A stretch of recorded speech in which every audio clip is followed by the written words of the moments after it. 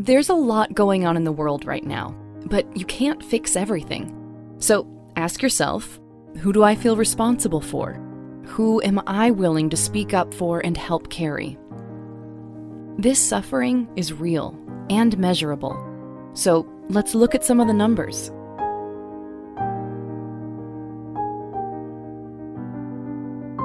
It is easy to feel overwhelmed, but you can make a difference. Just ask, are these people safe right now?